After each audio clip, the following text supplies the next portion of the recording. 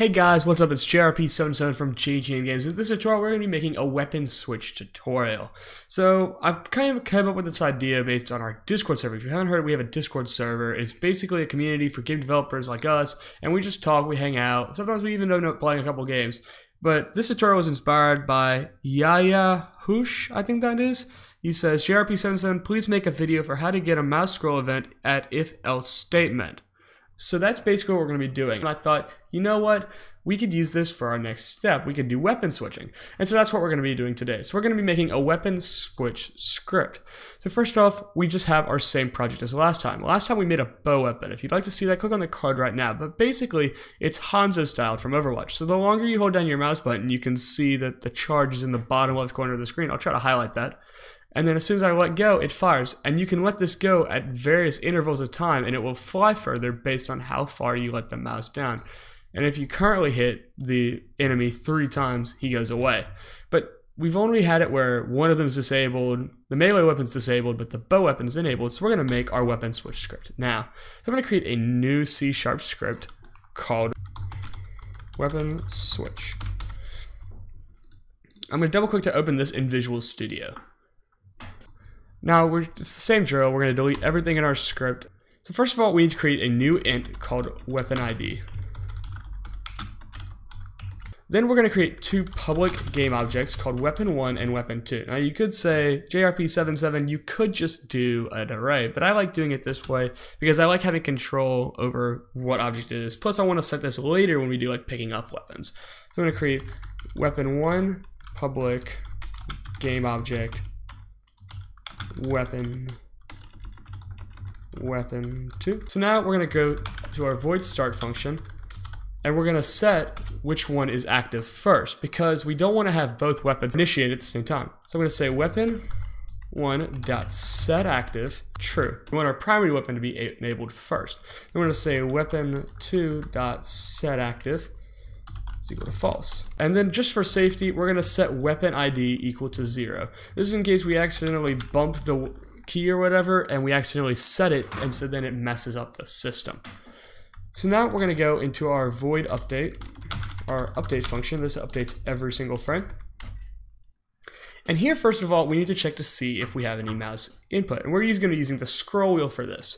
So I'm going to say if input.getAxisRaw parentheses, quotations, mouse scroll wheel. And we're going to set this greater than 0. So basically what's going to happen here is if the mouse is being moved, if the mouse wheel is being moved up, then it's going to trigger this. So we're going to say weapon ID is equal to parentheses weapon ID plus 1. Now we're going to create an else statement, input.getAxisRaw mouse scroll wheel is less than 0, weapon ID is equal to weapon ID minus 1, semicolon.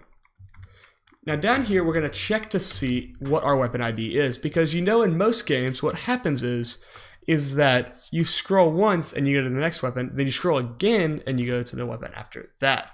So what we're going to say is we're going to check to see if our number is divisible by 2, or if it's an odd number, basically. So what we're going to say is if weapon ID modulus, which is the parentheses symbol,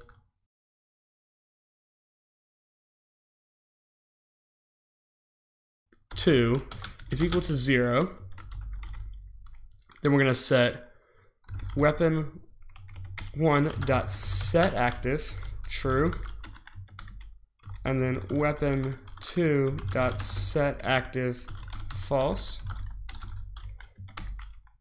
Now we're going to make an else statement, weapon2.setActive true, then weapon1.setActive false. Alrighty, so we're going to save this script and we're going to jump into Unity. So I accidentally spelled mouse wrong, and so I went back and fixed that real quick. Now if we play the scene, I have gizmos on right now, Now if I click this, now you'll see that we have the box for the melee weapon. Now if you don't remember, we basically made it to where anything inside this box gets hit with a sword, but we don't have a sword because I'm too lazy to model and animate something. So now if we hit something, you'll notice that our enemy health goes down, but as soon as we hit the scroll wheel, you'll see, well, as soon as you hit it once, this box goes away, and as soon as I start holding down the mouse, you can see in the bottom left corner, the charge goes up, and I hit the enemy, and then the enemy goes away. So now we can switch in between our different weapons. We can switch between our melee weapon, and then we scroll down one, we go to our bow weapon. So that's basically weapon switching in Unity. This was a pretty quick tutorial. I hope this made some sense. If it didn't make any sense, let me know in the comments button below. But anyways, guys, thanks for watching. I hope you guys enjoyed this video. If this video sucked, you know what to do. But if it didn't, drop a like and don't forget to subscribe for more content. Don't forget to check out our website, social media, and merch, as well as submit ideas on our Discord channel. All those links will be in the description below. Thanks for watching, guys, and I'll see you guys next time.